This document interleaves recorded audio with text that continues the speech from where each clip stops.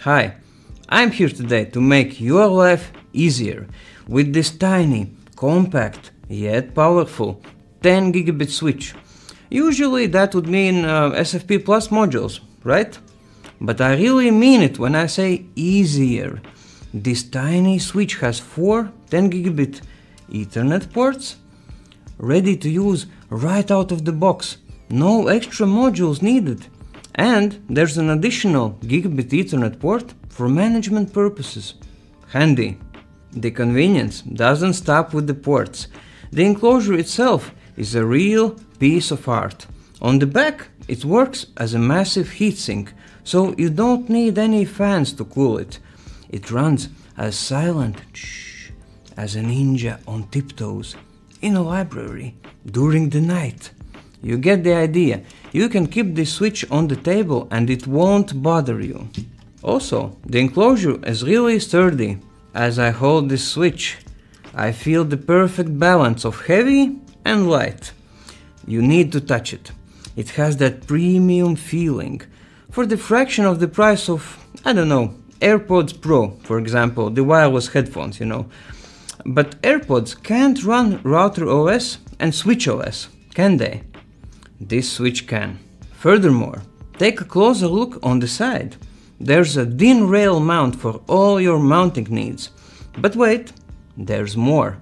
On the back, there's the standard screw attachment option, and also you can take this DIN rail mount and attach it here on the back as well. Really handy.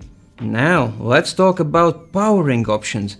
I will start my 2-hour lecture with the DC jacks. There's 2 of them, for redundancy. But I know you guys like failovers, so we've also added the 2-pin terminal and PoE in. That's 4 ways of powering. Should you lose the juice in one power source, another will pick it up. Normally, the switch will choose the power source with the highest voltage.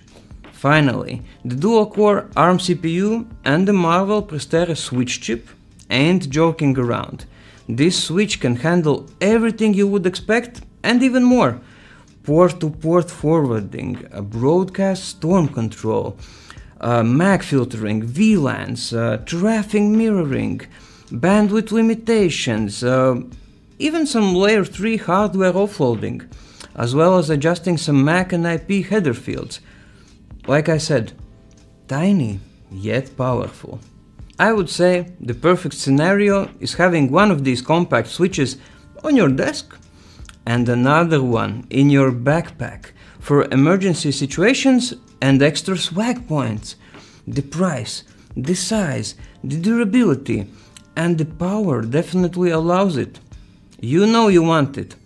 I know I want it. So let's get it. Here it is, the 10 gigabit CRS304.